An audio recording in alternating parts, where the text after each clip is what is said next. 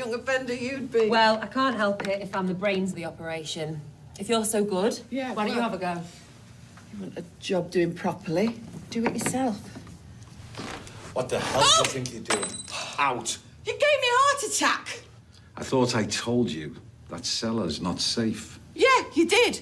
You also told me that you'd gone to Inverness. So before we do anything, I think you're the one with the explaining to do.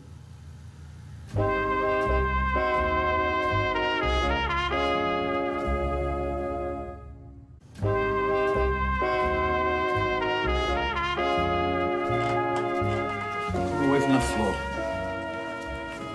The job's not until next week. That's right. So I drive all the way up to the lakes, only for my friend to call me and say we've got to put the job back. So you set off without checking with him first?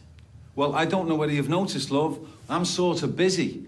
If I'm not busting a gut here, I'm over helping you at your flat.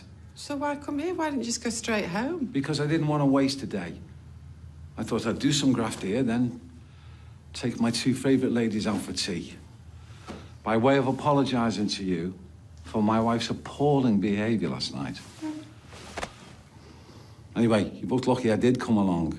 Both of you could have ended up with snapped necks. What did you think you were doing, breaking in here? It was her idea. Cheeky man. I don't care whose idea it was.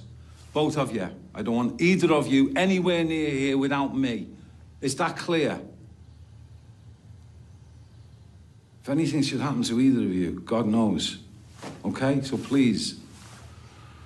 Do we still get taken out for our tea? I'll think about it. Now, beat it. I'm going to lock up. I'll see you back at home.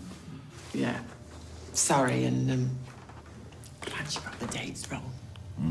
Can you save that for your kinky red room in the cellar? Just ignore her. Hey, I hope you two aren't plotting behind my back. As if. Oh, and just for the record, we didn't break in. The door was open. So you need to be more careful, because anyone could have walked in.